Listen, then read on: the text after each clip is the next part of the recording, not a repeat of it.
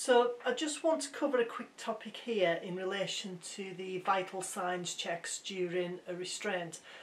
And certainly since the death of Christopher Alder back in the late 90s, and then the report that was produced in 2006 in relation to the launch of the safer detention and handling of persons in police custody, it's been repeatedly and consistently brought out in relation to deaths during restraints that staff are of the opinion the person is breathing or has breathed, and therefore they don't need, for example, CPR or to declare a medical emergency. And we still hear people talking about breathing, not breathing. But the phrase I want to draw your attention to is breathing normal, not normal. So breathing normal, not normal. And this is guidance from the European Resuscitation Council in relation to those breathing checks. So it's about ensuring that your first aid provider is providing the correct terminology for you as a service user.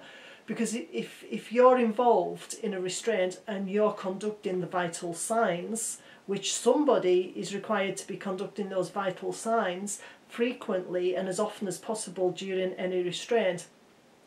So if you think about, most people have heard of the doctor's ABC, the D for danger, the R for response, the S for shout for help or dial for help, ABC for airway breathing, and C for either circulation stroke CPR. When we're talking about the R for response, the key phrase for you to think about is the restrained person responsive or unresponsive? So are they unresponsive? If they are unresponsive, then at that point we're shouting for additional help anyway, because as a secure custody provider or a person who's conducting the restraint, you're still going to need a medically trained person getting out to you, so you're still going to be calling for help at that point. If the airway is checked and it's open and there's nothing obstructing the airway, and again, just don't think about airway being the mouth, because if any pressure is to the torso or any part of the respiratory system, and that's from the diaphragm right up, if there's anything on the torso that could be impacting the ability to breathe. It's not just about any obstruction of the mouth there.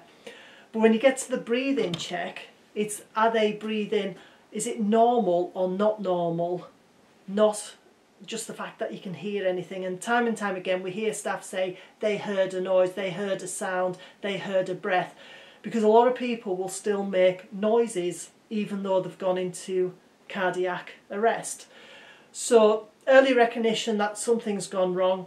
If the person is unresponsive and not breathing normally, this is a medical emergency. So as staff involved in a restraint, it is a case of declaring medical emergency, removal of the restraints, and ensuring that the professional medical attention is en route, or if professional medical attention is present involved in the restraint, that they are then taking the lead in relation to a medical response. Because if the person is unresponsive and not breathing normally, the threat in relation to risk has significantly reduced because they are unresponsive and not breathing normally.